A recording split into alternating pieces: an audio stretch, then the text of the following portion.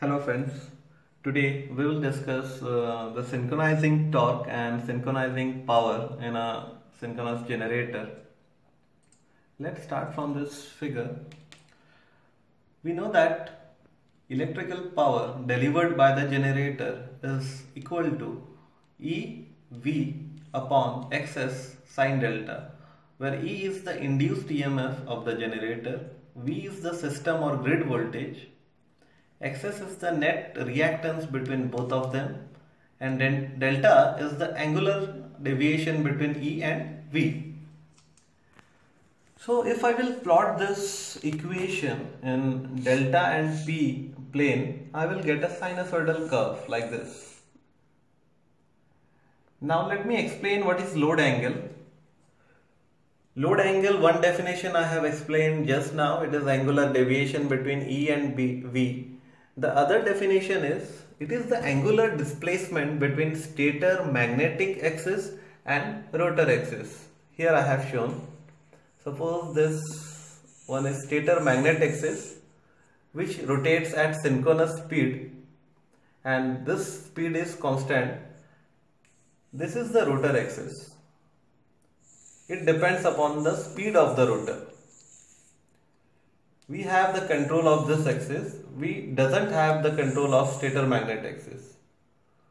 So whenever we want to change the load, we have to increase the speed of the rotor so that this angular displacement will increase, so that the load angle will be increased from delta 1 to delta 2. And if my load angle increases, the sine delta will increase and the net electrical power will increase. This is the way how the load is increased in the generator. So let me derive the synchronizing torque from here. Suppose at this point number 1, my load angle was delta 1, electrical power was PE1 and mechanical input at generator was PM1.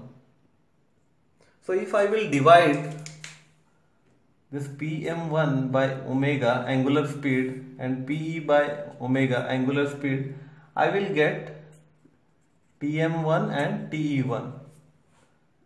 So TM1 is equal to TE1. So there is no acceleration. Okay.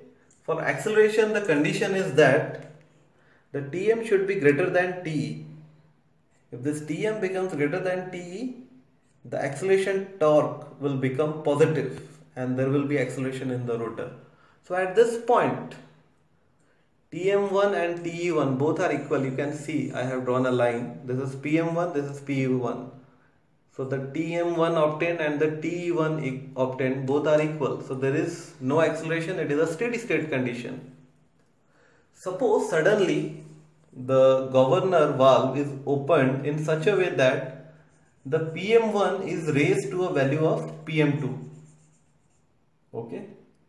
But the electrical output is still PE1. So from PM2, the torque we get is TM2, but the electrical output is TE1. So here the TM2 becomes greater than TE1. So this is a clear case of acceleration. So the rotor will accelerate, and as we know from this figure, the speed of the stator magnetic wheel is constant. And now the rotor is accelerating. So the angular displacement will increase. And when the angular displacement will increase, the electrical power will increase. Now the electrical power will come from PE1 to PE2. And this change in electrical power is known as synchronizing power. Right? So I can define synchronizing power as PE2 minus PE1. The change in active energy of the generator to bring the generator into its steady state. Okay. So earlier it was in steady state, but suddenly when steam is increased, it lost its steady state condition. So the extra power required to bring it into the steady state condition, it is called as synchronizing power. So we can derive this synchronizing power very easily. How we will derive? I will explain here. I have shown. We know that P is equal to EV by X sine delta. So if I will take the derivative of P with respect to delta, and I will multiply this whole derivative with the change in load angle, I will get the change in power, which is synchronizing power. So what is derivative of EV by X sine delta? It is EV by X cos delta. This EV by cos delta I am getting in watt per radian. Okay. If I want to convert this radian into degree, I have to multiply this term with pi by 180. Okay. To convert it into electrical degree. And if I want to convert this watt per electrical degree into mechanical degree, I have to multiply pi by 180 with one more term known as pole pairs, the number of pole pairs. Okay. So this, let's forget about this too, and let's consider that we are talking in terms of watt per radian, right? So this is the derivative EV by X cos delta. This is also known as the synchronizing coefficient, power coefficient. Here you can see more the load angle will be there. If load angle advancement will be more, the cos delta term will be less. Okay.